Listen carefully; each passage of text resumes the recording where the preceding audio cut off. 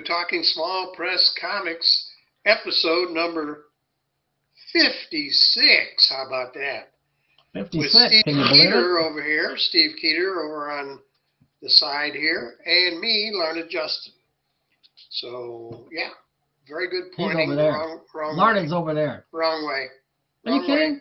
Oh, you're Wrong right. way. It is wrong. Yeah. Yeah. I wasn't over there. Okay, so I'm not that's dyslexic, 56. We're starting. What are we going to do when we get to episode 60? We're going to have some kind of cake or something like that. I don't know. I'd like to do more interview videos. I think the last one we did turned out really well.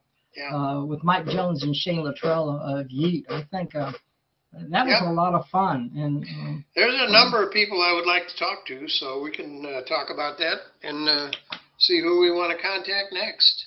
Darn, I wish we could interview Steve Willis. Oh yeah. But he's not online. No, he doesn't do anything online, and that would be the best interview we could do. Really. He doesn't have a computer. He doesn't have anything like that. Yeah. So he has a new book up, and we're going to talk about that. Yeah, but we always save the best for last. Oh yeah. Okay, so what do you got first? I'm ready to go. Well, first, as a continuation of what we were doing before in our last video, here's the latest issue of Yeet Presents. You know what? I don't have my copy of that. I put it away. I thought we were done with that. No, we're not done with it because we talked about it, but we didn't You're going to review have to do that one. I know the story that's in there. I mean, I can. That's okay. But I just you read it. Copy. I actually wondered about that. I wondered if you thought. Yeah, I thought we were done after the interview. Because we did that interview, but I do want to say there's a couple of really great things in here. Well, the Susie Steam story, the Susie Steam, right in the beginning. Susie Steam story. Shane Luttrell, illustrated by E. Larry Tobias, who's a very good artist. Superb artist. This is an interesting story. It shows. Shane could have done it too, but he elected to have a guest artist. So. Yeah, and he's got a story. He's got a picture here. I was looking at this picture. There's this guy who purports to be in love with Susie Steam, but actually he's kind of a dirtbag. He doesn't treat her right. Yeah, he's not a very nice guy. But at the bottom it says, after N. Adams. So apparently this is based on the Neil Adams issue. But, you know, at least Larry, he tells you. He tells you. So if it's a swipe or whatever, it doesn't look like Neil Adams. But, yeah, this was a great story. So we talked about it last time, but it's interesting because Sarge, her dog is Sarge, and apparently this entire story, which I'm giving away the ending, but I think it's okay at this point. Well, I didn't catch that right away, and you were the one that told me. Yeah, Sarge was having a dream. Yeah, and I went back and looked, and yeah, I guess that's what it is. It was a little hard for me to follow. Yeah, it was a dog dream. Written by Shane Luttrell. Yeah, it's a dog dream. Yeah. And you can see, you know. Yeah, their dream. She's in the spaceship with him. There they are, in the spaceship, asleep, having a dream. Yeah. And, you know, it's an interesting dream. And it's kind of it's a nice story. Yeah. And then a little further in the issue, as we're going along here, Larned, you can just take a break, you know, just lay down, put your head on a pillow. Yeah. Oh, you done? No, I'm not done. Because I want to mention the Night Shadow story. And I think we mentioned that last time, too. We talked about that. We talked about the artist that drew that, yes. So I did mention that. And who was that artist? I've forgotten. Eddie Morgan. Eddie Morgan with lettering by Alan Boyd. In this kind of this sort of costume with the hood, and it's like kind of a Frank Miller vibe there. You get that? Yeah. So that was cool. And the illo in the middle. The back. Yeah. Isn't this by Shane? I think. Oh, that was in the middle. I don't know if Shane did that or the guest artist did it. I think the guest artist did that. Yeah, you think so? That's the cover also. We actually asked him this question, but you know we're so old we can't remember stuff from last week. He told us the answer, but you have to watch the interview. Yeah, go back and watch the other video. If you can't remember, the answer to that. Yeah, and then of course the improbable girl and the wonder kitty, Joe Ellie Corrales, from Glorious Black and White here. Yeah. And the candidate calamity. Candidate calamity, where the candidate is like, was he a presidential candidate? He's a candidate, presidential candidate. Presidential candidate. But he's taken over by evil forces. Here's a couple of the evil forces here who have implanted a mind chip and are controlling him. One thing that's interesting, and this story takes place in South Texas, and that's Joe Ellie Corrales's. That's his, his neighborhood. That's where he lives. Yeah. And he likes to do stories. Apparently, he likes to do stories about trains. I find stories about trains fascinating. A lot of the action occurs on a train. I took a train from Orlando to Chicago back in 1988 to go to the Chicago Comics Convention, and that was a lot of fun. I did not know they had trains in 1988. Yeah. Yeah, they were just like little toy trains, and you had to stand on top of them, and you had to put batteries in. But they were, yeah, I mean, I love trains, and apparently Joe is fascinated by trains as well. And we're going to do this really quick, since Larned doesn't have his copy out in front of you, but we do have this depiction again of the Black Fury. That's the back inside cover. We looked at that and we thought, oh, that is pretty neat. And that's a character that's drawn by, has been drawn and written and drawn by Mike Jones, the head honcho behind Yeet, and but he didn't draw this one. Not that one, no. I forget who did, but you see, we can't remember things from one episode to the next. Darn it! We need to, we need to. Well, I didn't know we were going to do that. We need to write everything down, Yeah.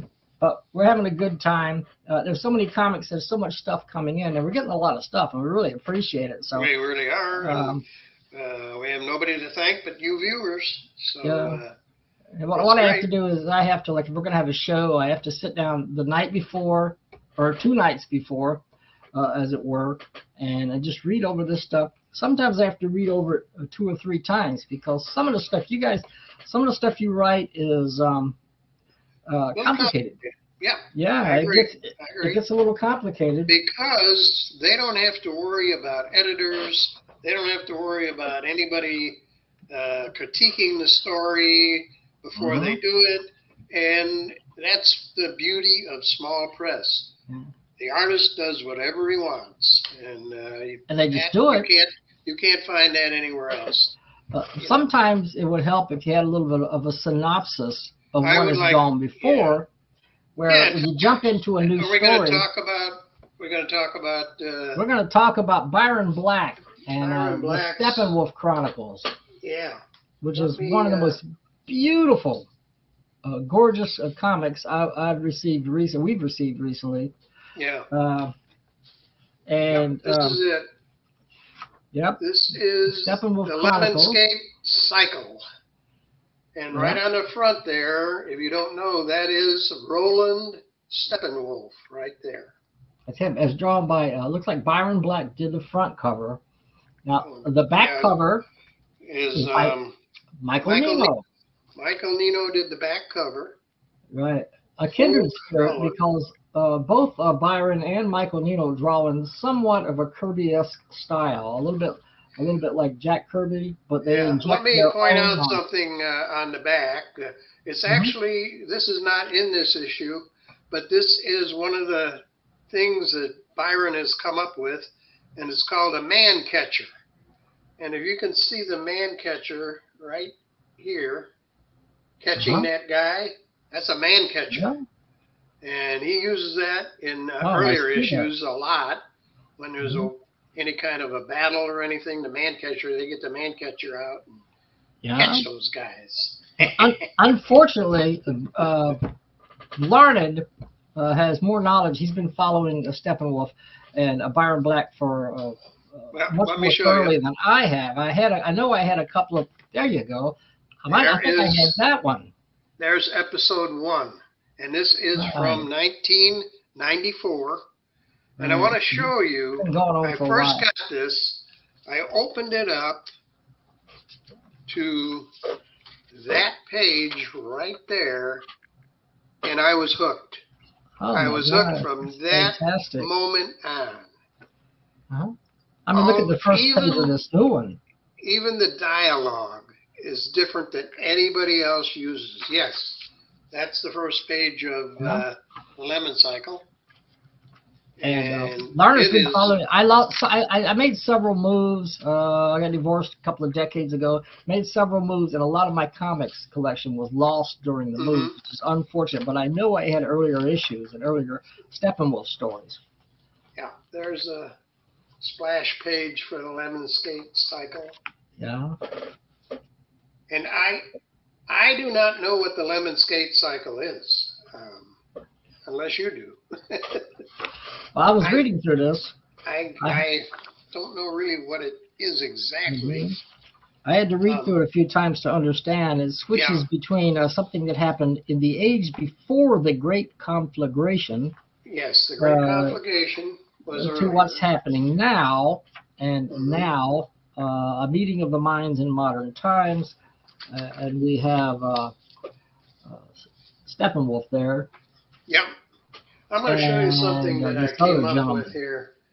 That I'm going to put this in the video so you can see it, but I'm going to hold it up right now. I took one of his covers and then I put the names of the characters on it, so you would know, like Fenris Khan. That's helpful. Clark Albion is in this issue. His name is Clark Albion. That's him. Fenris Khan is right here. Yes. Anton Herzog and Roland Steppenwolf himself. And there's no name for that creature there that I know of. Yeah. But that's a couple of the names that may not be in the issue, but that's who they are. And like I say, I'll put this up in the video so you can see it better. Well, it's a fascinating. If you go back, this goes back, I believe, into the past. Yes, I think it does. There's a character in the pod here, and the guy calls him, it says Camelopardus or Camelopardus or something like that. And he's trying to do something here. He exposes him to a ray, and it causes him to pretty much just be destroyed. But he saves a bit of his blood. Yeah. Now, just reading this and rereading this and rereading this, that bloodline, what he saved, has something to do with the main character, with Steppenwolf himself. And yes, Clark Albion was a friend of Roland Steppenwolf's. However, he feels Roland has gone off the deep end, and he now tries to stop him from doing some of the things he does. I'm depending on Larned because he's been keeping up with this series for like decades. So. Well, there's a lot of time in between these. It takes Byron a while because the second issue, which is issue 0, is 1996. So 1994 was the first one. This is 1996 when he comes up with the second one. And why it is issue 0, I am not sure. But it is the second issue. Again, look at the ink work in the Ouroboros. I mean, it's just amazing.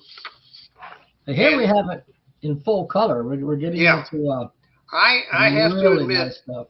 I am a fan of the digest size inked versions. I like the color; it's great, but it does not, in my opinion, top this. Wow. Just my opinion. We've got some fascinating creatures here. Here's the, this is there is the man catcher. He's holding it. I forgot that was in there. See him holding the man catcher? Right. And this guy looks kind of like Dr. Doom. Yeah. Iron mask on. But that's the man catcher there. Yeah. And the lady here, she's someone who was kind of raised and trained by Roland Steppenwolf himself. Right, right. Yeah, and she has this long spear. It's almost like a lightsaber or something. A lightsaber. She can twirl and attack people with. Some of the, I mean, there's so much going on here, but some of the artwork is just, I can't get over it. I just can't get over it. Look at the submarine. Look at the submarine here. Yeah. Yeah. The underground grotto kind of thing, and there's a submarine. There it is. Yeah. Yeah, I mean, these scenes where he backs the camera up and from a distance and he shows the landscape and he shows what's happening are just very, very well done. Well, Steppenwolf is kind of an anti-hero type character. It's very interesting, and I would, if I was you, I would contact Byron and say, do you have any of the older copies available? I don't know if he does or not, but it would help you with the whole story. Oh my gosh! I wish I hadn't lost the older issues I had. I'm not like I said. I made several moves. I mailed stuff from one location to another, and the post office lost a couple of boxes, and I couldn't find it. So I suspect that was part of it, unfortunately. Yeah. Well, it goes back to if you look here. There's a little part here that tells that is actually Steppenwolf, who was in a little capsule and put in the water. And he was rescued by, and I can't remember the guy's name right this second. But I wondered about that, so I'm glad you said that, because I wasn't sure if that was Steppenwolf. He was rescued by, oh my gosh, I can't say the name. Let me see. But he's a main character. He's been with Steppenwolf from the beginning. Yeah. Well, they show some of the characters here. He shows some of the characters here at the end. Yeah.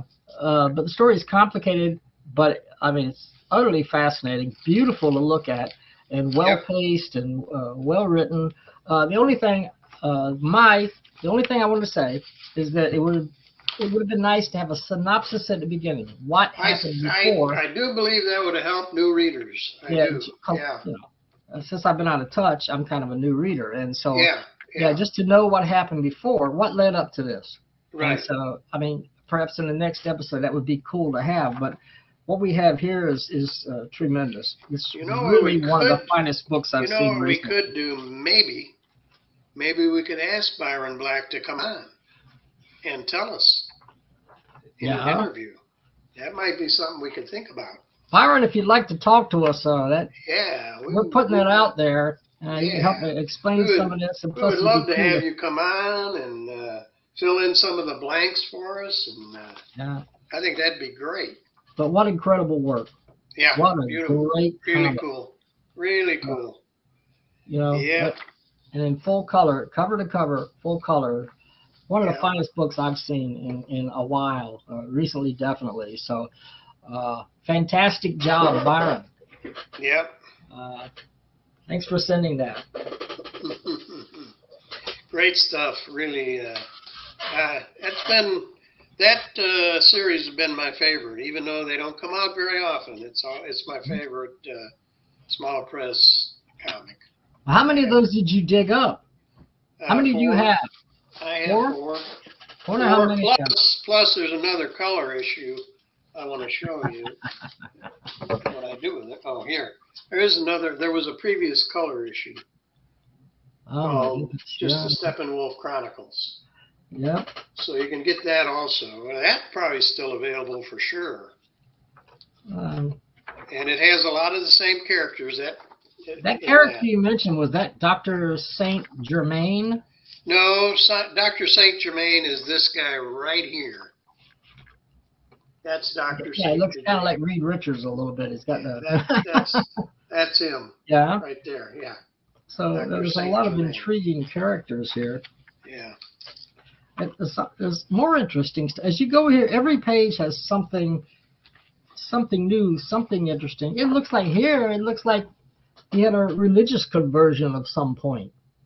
Well, Byron is a Christian, and he does put that in his books. Yes, he does. Fascinating. How about that? Yeah. And that you don't see that every day. That's kind of nice to see. Yeah. So, gosh, great books. On. Yeah. So much beautiful. The artwork is just beautiful. So, yeah. Just everything, panel by panel. Every panel is like a masterpiece. No kidding. I'm really floored by this. Yeah. And that's why it takes him a long time to get them out. Here's someone meeting Richard Nixon, one of the characters. Yeah. Yeah. The same guy that's down here. It's just I think that's Clark Albion is meeting Nixon there. So you know it's back in the 60s, at least, the story takes place. Uh-huh. Yeah. Fantastic. Yeah, that's good. I'm just bowled over. I'm bowled over by this one. So. Yeah, we love it. Yeah. We got a few more to go. I got you know what else I got here? What do you got? From our pal Ken Bailey. You got this one in front of you? Ken Bailey. He sends us part 2 of a story. Part 2, but we reviewed part 1. We reviewed part 1 a couple of episodes ago. Right. And this is part 2. This would be the Mighty Energy Girl. This one is issue 41. Cat to the future. This takes place in the future. You keep that in mind. No, actually, it takes place in the past. I mean, yeah, you're right. We take place in the future. You and I. Yeah. But it goes to the future. I think that's what he meant. Cat to the future. Yeah. And he has a little. Fooled me there.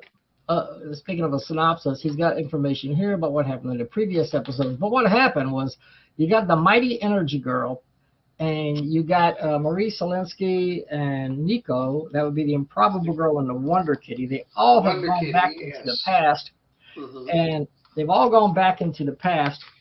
And here's Energy Girl. Energy Girl is extremely powerful. Extremely powerful, but she can have some problems. She can run out of energy, as a matter of fact. She can tire out. So you'll see some of that in this issue, too. Great action scene there. It reminds me of, it doesn't look anything like this particular person, but I will say that this issue is all action. It reminds me of some of Jack Kirby's comics, just leading up where he would have stories that led up to wait till next issue because the stuff would hit the fan. Well, the stuff hits the fan in this issue. Yeah. And in 1947, they're battling against the evil organization, what's it called, Orca? Orco. Now, I see it here. That's who they're fighting. They're fighting against Orco. They had no idea, at least Marie and Nico didn't, that this organization existed back in the 1940s. They go back into time, but again, while the Improbable Girl and the Wonder Kitty are in here, the Wonder Kitties are somewhat reluctant. Right. But here's the thing. She has to pick up this truck and run with it, chasing the bad guys, and that does wear her out. And I can understand that. That's energy. If you're trying to carry a truck over the top of your head and you're running, that is going to tire you out, you know? Yeah, that's a little bit of work. Yeah. So that's what she's doing there. But she's the star, which she should be because this is Ken Bailey's comic, and that's his character. Yeah. Oh yeah. So Energy Girl is the star. That's where she's picking up the truck in the first. The entire issue is really one big battle. Yeah, it is. It does not disappoint. Look at these action scenes. That's why I mentioned Kirby, because some people are really great at action scenes. Some people just aren't. But I'll tell you what, Ken Bailey can pull it off in spades. And just look at all that. Look at the action there. Now, this issue is actually from 2022, by the way. Right. This is not real new. That's just 1 year ago. That's 1 year ago. 1 year ago. Look at my pictures. Look at pictures of me from 1 year ago. You'll see that I was just as handsome then as I am now. That's debatable. Equally valid. And then after the story, there's an epilogue, all in yellow. All in yellow. Yeah, and that's cool because the heroes is different from the story. Yeah, the heroes have saved the day. Yeah, but as now always, they have to return to their own time. Yeah, but and that's what the epilogue is about. Before they do, they're allowed a tour of. Well, here we are in Laurencia, New Mexico. They're allowed a tour of the city, looking at the old trains. Again, you can see, and this is not Joe Eli Corrales. No, Joe. Yeah, I think Ken likes trains too. Yeah, showing a fascination with trains and some interesting, and he knows what he's talking about. A vintage Santa Fe Super Chief with classic EMD F3 diesels. I wouldn't have known that. To me, a train is a train. And in the back, we got a little bit about Ken right there in the top, which we've showed before in one of the other issues. Trains, and then Joe and their consultant and script technical. David Martini, and they mention him. They mention him often, so he's apparently a good helps out. Yeah. And we've showed this before. This has been in the other issue. A U.S. Army veteran, been involved in World War II, living history and reenactment events, retired Air Force, Civil Air Patrol with a history rating, blah, blah, blah. But he is apparently a great influence, and, well, just makes these comics even better. Look at all the Energy Girl comics there are. Right. Yeah, there's a lot of them, because this one is issue 41, and I believe the last one was issue 44, which we mentioned a couple of episodes before. Yeah. And here's this classic pose of Ken Bailey and Energy Girl side by side. Yeah. Interesting. He looks like he's about an inch taller than her, but I think she could kick his butt if she wanted to. I would think so. And look at the caricature he did of himself, because there's his photo. Is that the caricature? What you're holding up? You had the caricature. This is the photo. I thought this was a photo. I'm just kidding. No, I can tell that this is a photo. I'm pretty sure. Yeah. Imagine if you had a girlfriend like that. Oh my goodness. Yeah. You never worry about anything, you know. But she, keep in mind, she's no kid. She's fairly old. Oh yeah, she's like decades old or something. She's not a kid at all. I forget where it tells. She was born in 1958. Yeah. So she's not a kid.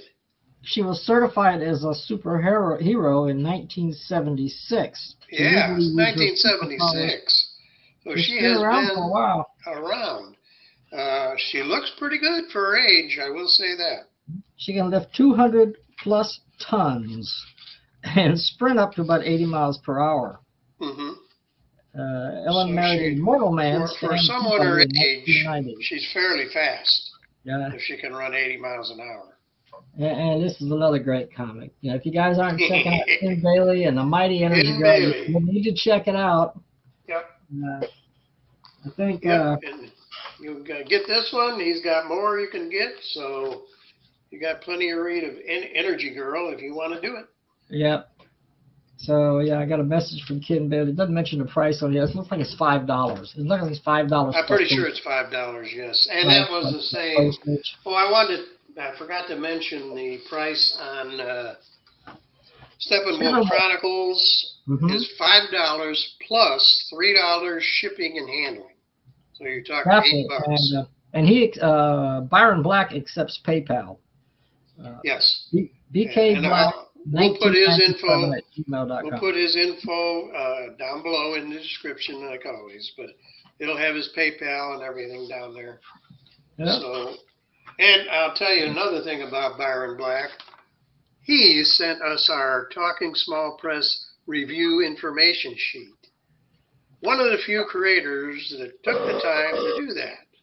Well, I mean, if you look at the page, Larned has constructed it for the Talking Small Press Comic Show. It does mention a forum, and you can download the form and you can fill it in. It makes it a lot easier for us because all your information is right there. So if we're promoting your book, we've got the information, tell people where to order from, how much to pay. There are books that we review that have no contact information inside them at all.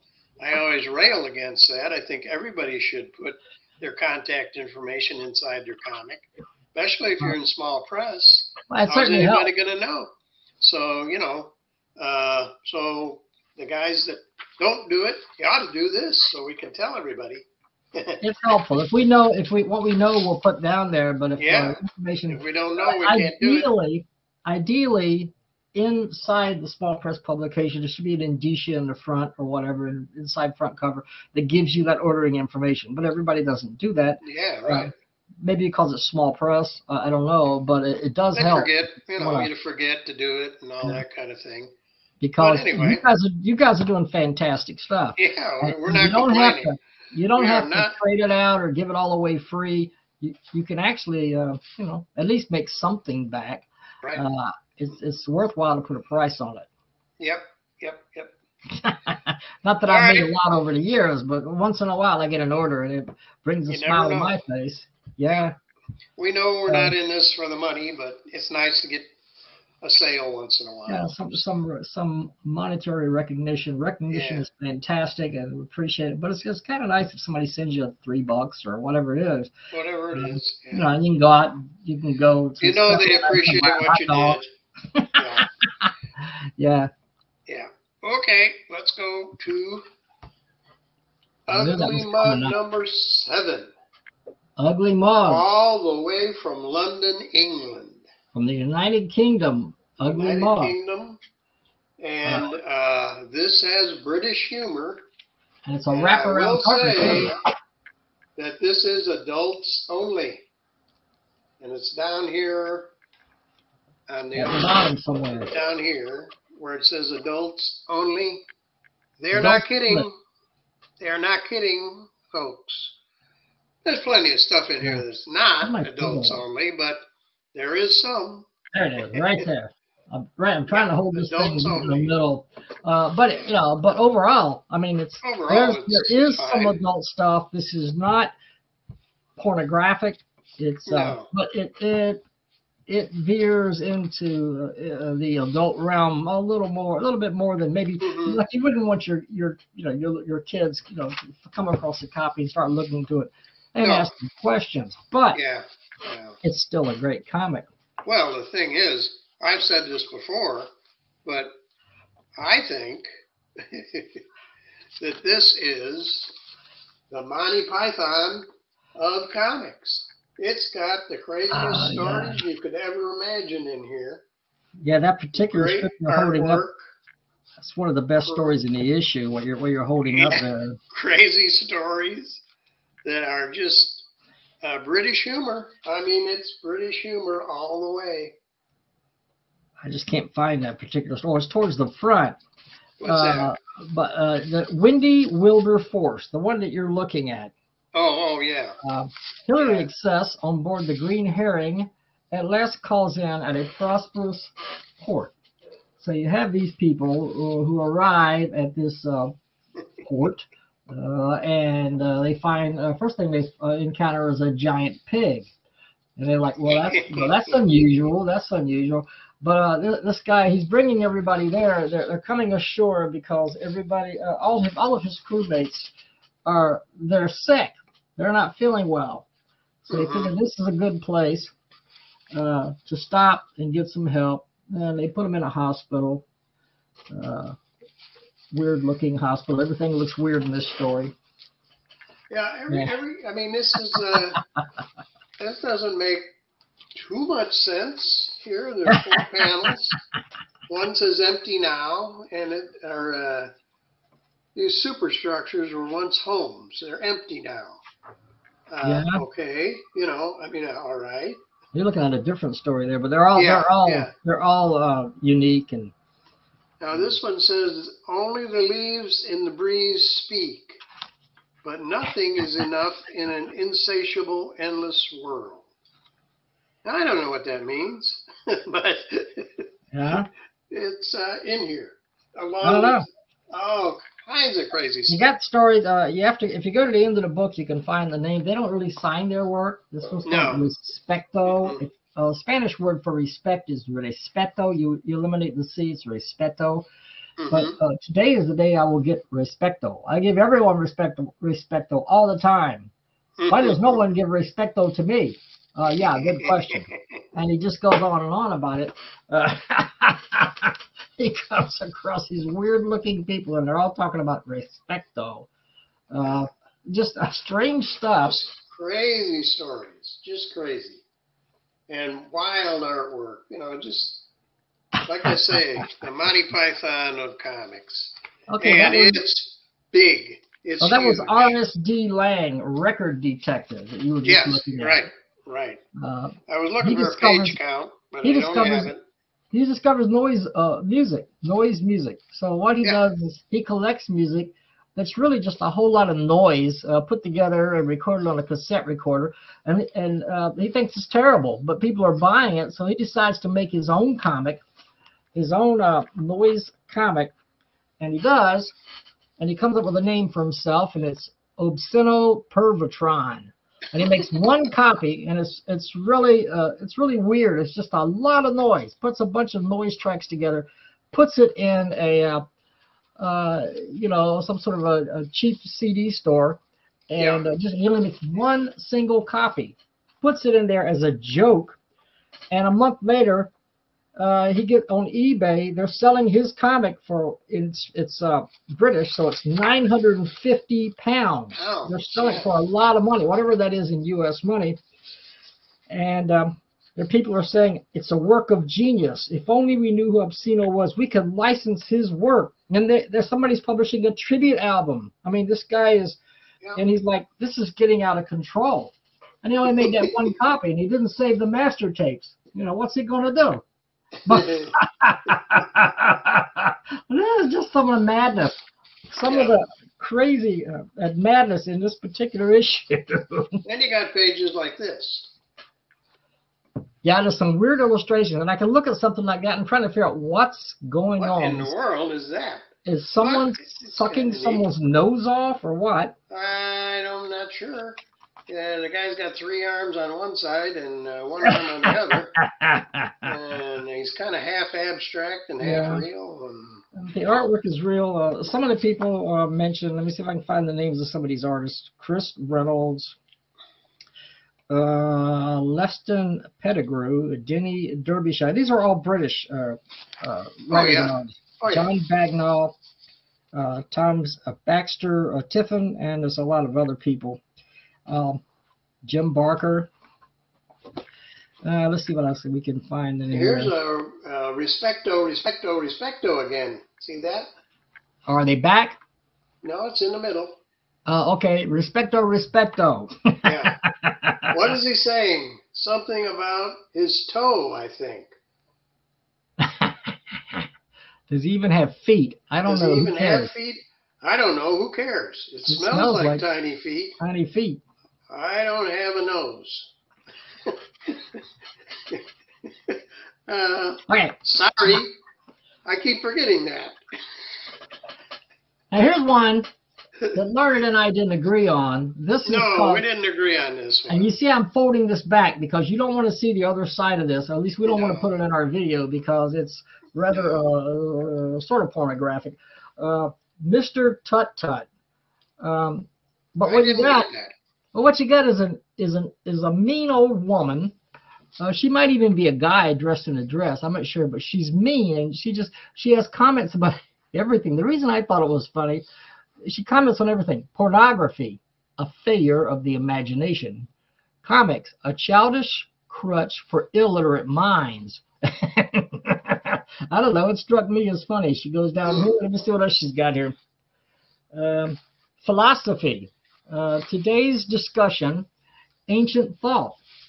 And she says, have you no ideas of your own? For politics, she says, sheeple. So I don't know. I was laughing at this last night. Learned, so I don't see the humor in it, and that's okay. You know, we don't all get the same thing. We don't all get the same thing from looking at something. Leaving the house. A blatant Avoidance tactic. Tactic. And here we go at the end. I don't get that. Okay. A life well lived. In memory of a devoted father, husband, and friend, she says, shameless indulgence. So I thought it was funny. Really?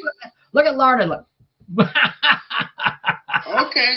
But I thought it was. Apparently, you must have traveled to Great Britain at some time or another. Yeah, British humor can be a little different from American humor. But if you want to have crazy stuff, and this is it. It's look at this. I mean, just crazy artwork. Yep. Wild artwork and crazy stories and it's just page. I don't know how long this thing is. I don't know the price on this. I'm sorry. Harley. Yeah. Harley is the guy, as far as we know, Harley is the guy that puts this together and does quite a bit of the artwork inside, along with the other artists that Steve was talking about. But I don't know Harley's, whether that's his last name or his first name. Oh my gosh. I'm sorry. Oh, look, this one is a poem, and it goes on for about 10 pages. Oh, yeah, that's a poem. Yeah, I read that. Take the children out of town.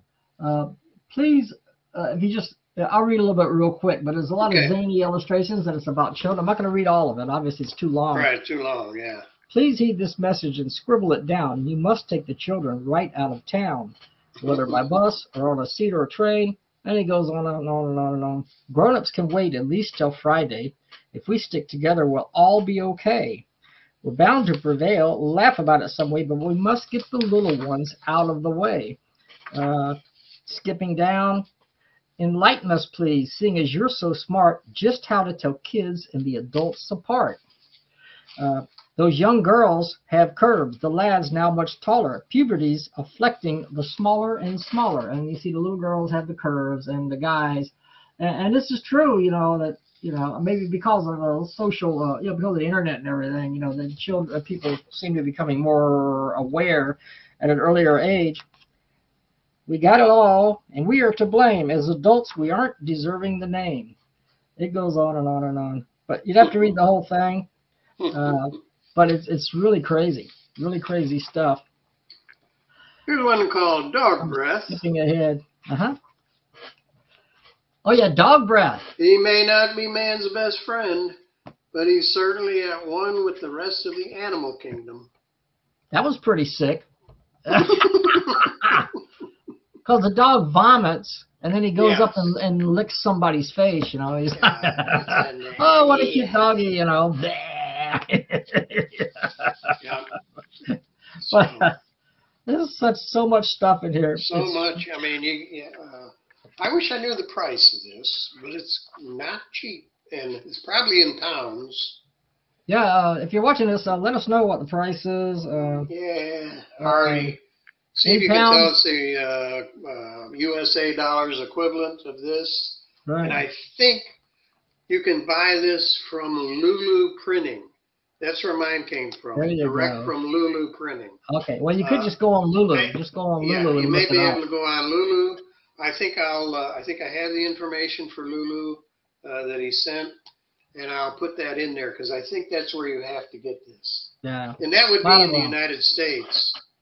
So you would get this a lot quicker by going. A lot of great artwork, and it's different. It's different from what we see over here. Oh, There's a lot of strange and abstract and far out artwork here, but something about the British sense of humor and the British style. Just different. Just, but we appreciate it. We do.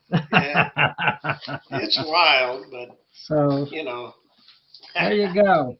Ugly Mug, number 7. We reviewed number 6 a while back. And, we had number 6. Yeah. In fact, the story on number 6 was kind of interesting because he sent Steve one and me one, and they had been soaked in water. Something happened, man.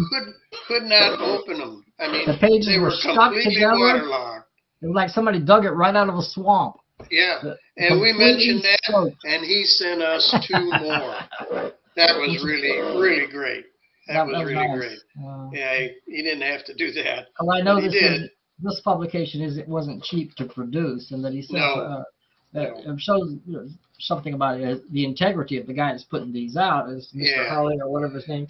We really appreciate it. And we would like some clarification on that too. What's your name, and could you give us a little more information? Yeah, maybe he could give us his last name if he dares. If he dares. And there may be people in London looking for him. Who knows? Looking for him. Did you publish this? Okay, that's it, man. You're done, buddy. Coming up from the bottom. Bum, bum, yep. Bum, bum. Okay, look. Last thing. Start your day the ugly mug day. This is right at the beginning of the book. There you go. First things first. That's the hangover dealt with. And he has paracetamol and acetaminophen. Well, in the United States, paracetamol is called Tylenol. I know that because I'm a pharmacy assistant. There you go. Morning after pill. He's taking a morning after pill. Just to never know what you did the night before. Blood pressure medicine. He's like turning up the whole bottle. Yeah. Vaccinations are topped up. He feels good, and so he's going on down the line. A quick scan of the headlines. This is how you start their way in a day in an ugly mug way, and on and on and on. And he gets to the end. He says, it goes to the refrigerator. Beers in the fridge for later. Cocktail glass. Cocktail glass is a chilling. Soup on the stove. Now we're ready to go. And that's how the book starts. So you're in for a ride. Right there at the very beginning of the book. Right. He lets you know. So this is crazy, and I love it. Ugly mug. Yeah. So okay. I tried to bring this up before, but I didn't. It wasn't successful. Who could it possibly be? Here it is. And guess who's on the cover of Cranium Frenzy? That looks like the Human Torch version of Morty the dog. Yep. That's who and it does correlate to a story on the inside. Yeah. Yes, it does. There's Morty the dog. Morty the dog is on the cover. Also, we do have on the back, we'll get to this in a minute, I'm just going to warn you, we have the Buttercube Brothers, the West Coast Buttercube Brothers, on the back. The immortal Buttercube Brothers. And we'll go over that. Don't want you to miss that when we get to it. So stay tuned. Steve Willis, a creative genius, zany, as irreverent as ever. Didn't expect to get this one so soon after the last one. I know, this was pretty quick. Yeah, this was there it quick. Is. This is issue number 22, by the way. Number 22. And it starts off with Walk Like Norm. Now, Norm has... Nothing normal about Norm. No. Pigs for feet, you see, and they grew pretty darn big. It turned into like one pig for 2 feet. Yep. And then over here, boink, they disappeared. And I don't know what's going on with the rest of these panels. Well, his feet fell off. Now, the bottom part of his feet. He got a tree full of feet. Yeah. Right, his feet start to grow and intertwine, and they create. They grow into a tree of human feet. See, when they fell off, they must have kind of went under the ground a little, like seeds. Right. And it did grow a tree that has feet on it. Human feet, and the guy's looking at it. Yep. And he's thinking, well, I need some feet, so he plucks a couple of the feet off. He gets, and puts them on. And he got him on there, and he's pretty much good shape after that. Good to go. Yeah. Oh, his mistake, of course, was using pig feet in the first place. Right. Shouldn't use pig feet when you're a human being. What are you thinking of? Yeah. And right away you see, here's Steve himself asleep. Oh, yes. He's snoring here. Corky's last plaque. He's snorking. He's snorking. He's grunting, whistling, and snoring. Snoring. That's the word. And his children are watching him. Heebie. So it's like grunt, whistle. So, that, of course, is Steve. That's Steve, you know. Yeah, that's Steve. Steve Willis. With his cats. And we know he has cats because he draws pictures on the back of fancy food, cat food. So it turns out he's sleep drawing. And the cats say, let's take a peek and see what kind of weird-ass story he's creating this time while he's sleeping. Corky's last plaque. This is what he's dreaming. The cats are somehow able to veer into his mind and see what he's coming up with. Story of Corky. And this is Corky. It's a strange-looking guy. He has, where's he at? He doesn't seem to have a middle face. There's no jawbone. There's just he's got a big chin. Kind of gone. Yeah. Yep. And this guy has decided he's going to put plaques about everything that happens in his life. He's going to put plaques all over the town. And Morty the dog pops in once in a while with a little commentary. Mostly he's pissed off. You know, what is going on? Because you got these guys up here that they're looking at pictures of this guy on the wall. They're mesmerized by it. Yeah, they're like super snobs. They're like, some obvious, what does it say here? Some obvious Vonnegut and Brautigan influence there. Kesey, too. Yes, but in a Jungian sense, you could say S.W.'s visual narrative efforts are seismographs of his dreams. And they go on. And they're just talking all this nonsense, this inflated nonsense. And then Morty does not like it. He says, you're confusing the reader. Shut up and let the story happen. There you go. Morty saves the day. So as it turns out, well, this guy has he's got something. He can melt and create plaques that he can put all over town. And you see here, there's a picture of him. He's working on it there. You see, there's a hill, and he's the fool on top of it. You get it? The fool on the hill. So somehow his pictures sound familiar? Yeah. Little Beatles reference there. Yeah. And somehow his pictures end up on the walls. And these guys keep coming back. These snobs keep coming back. It's so crazy. Is S.W. basically describing his own social rule in the isolated rural hamlet of McCleary? Maybe he thinks he is the hamlet of McCleary, Shakespearically thinking. They just go on and on. And then, of course, Morty, long story. It goes until Morty can't take it. Morty, shut up! It goes all the way to page 13 here. So it's a long story. Yeah. Some of the plaques he puts out, so people start finding plaques. On the corner of 4th and Washington, he left a plaque, and it says, this was the first place I saw a person vomit in public, circa 1965. She was a young woman who was blonde. And I can skip ahead here. Here's another one. In apartment 12G, in front of an apartment complex, he puts the plaque on the ground, and he does drill, so he drills them in there. In apartment 12G, I once witnessed the grandson of a famous man in the movie industry light his own farts in a spectacular manner. So there he is. There he is. With a drill, and you know, he's putting these plaques down. He puts them down all over town. You know, in a way, and it's funny that I should say that. It's funny that I should say that because Steve Willis puts his material, as you told me, all over town. That's why phone booths and stuff like that. Yeah. And I got to show you this. Yeah. Go ahead. Oh yeah. If you finish your thought, but I got it. That's a good one. This is called Keep Looking Up. Keep and looking. You see the second panel. Third panel's okay. The fourth panel. Fifth panel's okay, but in the last panel, the sixth panel, this guy did not look up, and the P from looking up fell right on his head. The P fell through all those panels and landed on him. Every one of those panels. It said keep looking up. His head.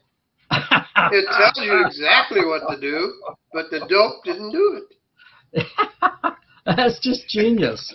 The way he has it, each panel opens up and he falls through and he falls through and he falls through. All of them, yes. I mean, that's just brilliant. He breaks all the rules of comic book storytelling. Oh, absolutely. He breaks all the rules. He has his own rules. There's no rules here. Yeah. Well, like I say, well, I could just go on. I could go back to the stuff we could show it all, but there's so much. I hate to show everything because that'll ruin it for you. I would like to show the West Coast Buttercube Brothers, though. Of course. Because we always show them. We're big fans of the Buttercube Brothers. The West this Coast is one of our Buttercube favorites.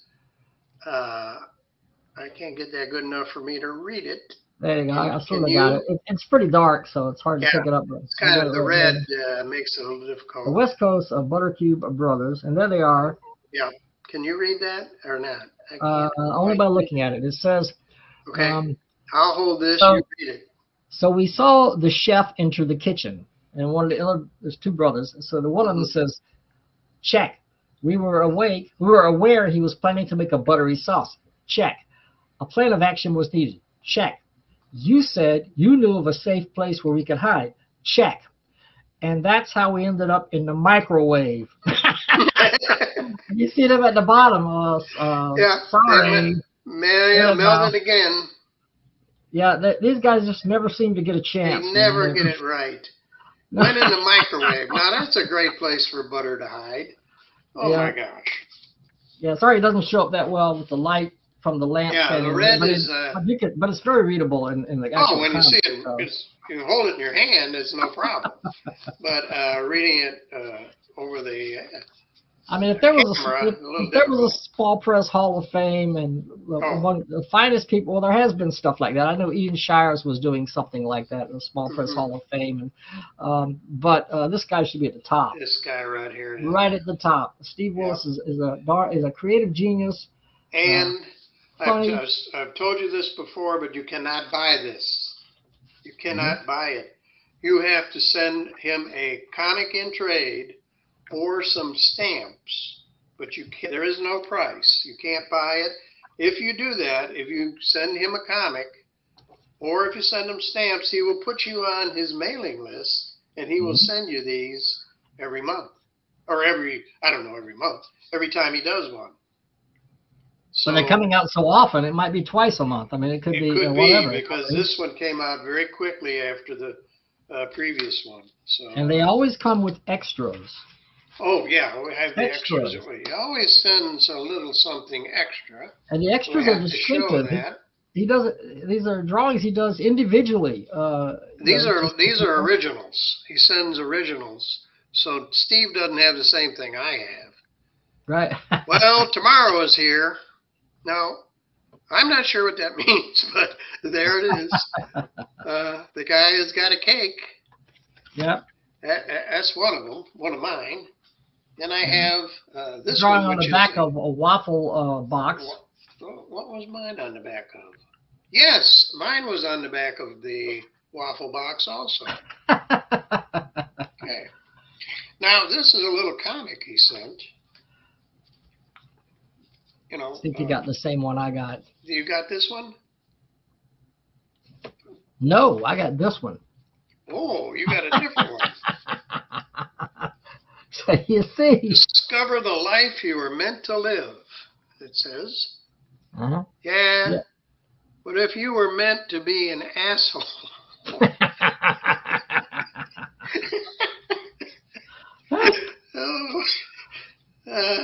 It just goes on and on. Yeah. The Trinity of Reality game show. Let me get my fingers out of the way. I can't get my fingers. He comes up with so many ideas. He's got ideas just flowing. Mental reality door, number one. Number one. A mathematical door, number two. And physical door, number three. Physical reality door, number three. The guy's like, He doesn't know what to do. And then the last page, which doesn't connect to anything. 10-4, good buddy. I don't know. Yeah, they're all just whimsical. Yeah. The reserved and inscrutable frog had many surprises in store. But he doesn't go any further. He doesn't tell you what the surprises are. Nothing else happens. He just lets you think about that for a while. Yeah. Does it open up? No? Yeah. It does? Hello, yeah. Okay. Hello, how are you this morning? I'm here to ruin your life. And there's this guy. Big eyes and a big smile. I mean, it just goes on and on and on, you know, with all this stuff. I even got a pack of matches here. Oh, really? Oh. Yeah, he sent me. Light it on fire. We got a pack of matches. His matchbook comics. Matchbook. Yeah. And they open up. Morty Comics, October 7th. So he just drew this a couple of weeks ago, and it opens up, and you get some Steve Willis illos here. Yeah, not exactly a story, but you get some illos. Yeah, but it's an extra. It's free. Yeah, and an original. If I hadn't have gotten it, it might have ended up, you know, in a restroom in a restaurant, or you know, wherever. What are you looking at? I have one here. What are you looking for? My equilibrium. So you can see, folks, we love Steve Willis. We love him. Yeah. He is the best of the best. And he always corresponds with us too. He sends us a little letter. I send him a letter. Yeah, that's his letter. Heart. Yeah, I got another letter here. Yeah, he always does that.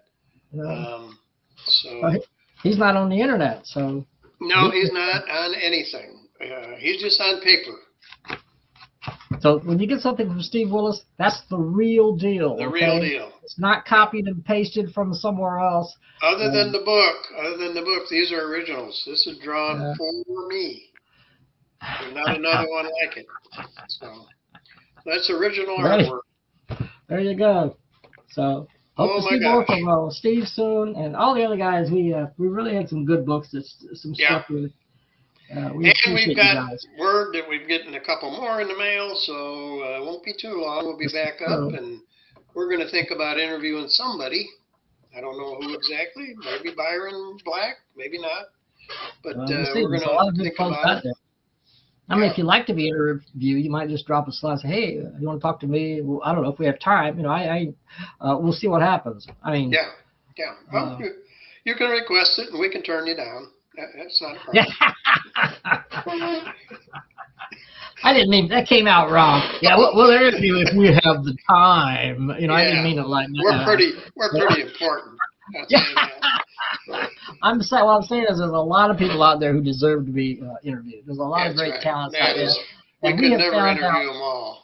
The interviews we've done so far, we've found out that everybody has something to say. Everybody has a story. And not just the stories they put down on the comic book page, but a life story about what led them up to it, and what got them all involved. Didn't Rod Stewart say that? Everybody has a story? I think Rod Stewart said that. Something like that. Everybody has a... Yeah, everybody has something, a story. Everybody has a picture. Everybody has a picture. Maybe everybody has a picture. I forget what it was, but it was something like that from Rod. Why can't I remember that? And I'm a Rod Stewart fan, too. Yeah, I like Rod Stewart. We'll figure it out. You can tell us in the comments below. Yeah, whatever Rod Stewart said. We agree. Okay, we're going to wrap this nonsense up before it gets too long. And we'll get this up as soon as we can. This is a recording, so we will get this up to the YouTube channel just as soon as we can. Every picture has a story. Every picture has a story. There you go. That's it. That's the story of Small Press. Has a story. Don't it? Yeah. Every picture has a story. Press. Don't it? Theme song from Small Press. All right, I'm going to shut it off. So we're going to say goodbye. Adios, folks. We'll see you next time.